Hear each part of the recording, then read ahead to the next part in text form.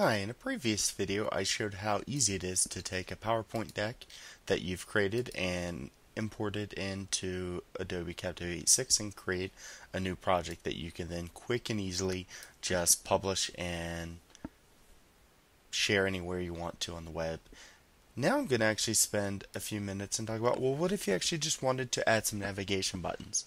Because with the way that files are published by default in Captivate, and we can even show you, so I can go to File, Preview, and I'm going to preview the project.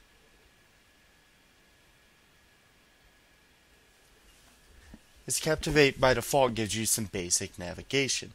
Now with that navigation, it's down at the bottom, and so you might want to actually add some bigger buttons to help the user clearly see how they're going to move about through your e-learning content that you're creating.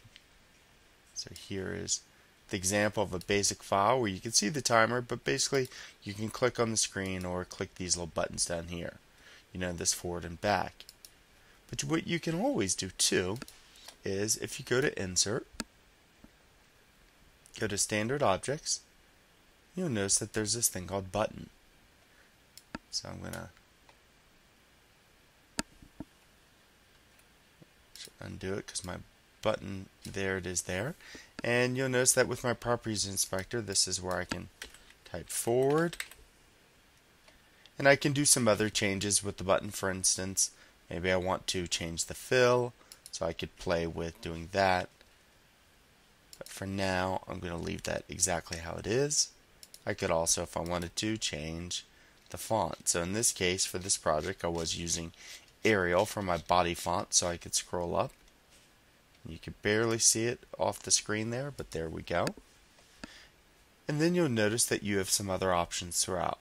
So there's some basic style options that I could play with, right? And so you'll look over to the left and you'll see the changes taking place. Okay, so now I'm just going to do Control Z. Okay, there I am here. Alright, so you notice that when I click on the button, I can scroll all the way down and you'll see that I have a bunch of other options down here. So I could play with adding a reflection on there, or maybe I just want a shadow instead of the reflection. So I can play with timing and a few other options down here.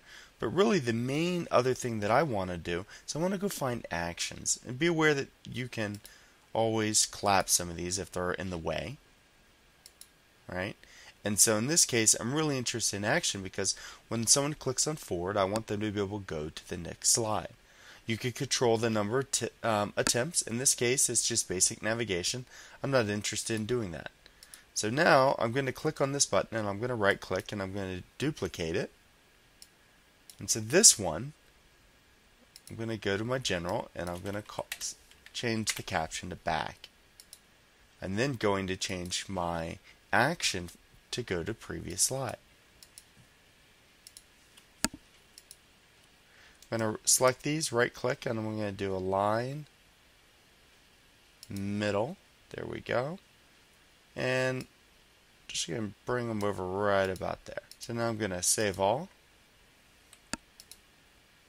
and I'm going to preview. And this time when I do preview, I'm going to preview, and notice I can preview HTML5. In this case, I'm just going to preview basic and a web browser. Okay, so I'm going to minimize this a little. I'm going to see how I can hit play, or I can hit my buttons, right? You notice, let's go back to this, that when I click back, it brings me back. But you notice that right now, I gotta still click in the middle to get that. If I click forward, it works. So just like that, created some basic buttons. So then what I could do is focus on selecting it. So I selected both holding shift. In this case, I'm going to group them. I'm going to duplicate. Actually, I'm just going to copy. And I'm going to go to my next slide and I'm going to paste. And so you notice I'd have to work with some things here because I have some issues that I didn't plan for with my PowerPoint deck. But right now, let's just save all and preview. So I hit this forward works, back works. So just like that, I created buttons for my Captivate project. Pretty easy. And you'll notice that when I did it, a lot is happening down here on the timeline. As you become more comfortable using Captivate, you can investigate more the advanced features that are actually not just advanced features, but the way that you can use the timeline to really bring your projects to the next level. But right now, you've just seen in a couple minutes how to add basic buttons, how to customize them, and then how to copy them from slide to slide. So for beginners, this will get you up and going in no time to create a Captivate project with some internal navigation. Thanks.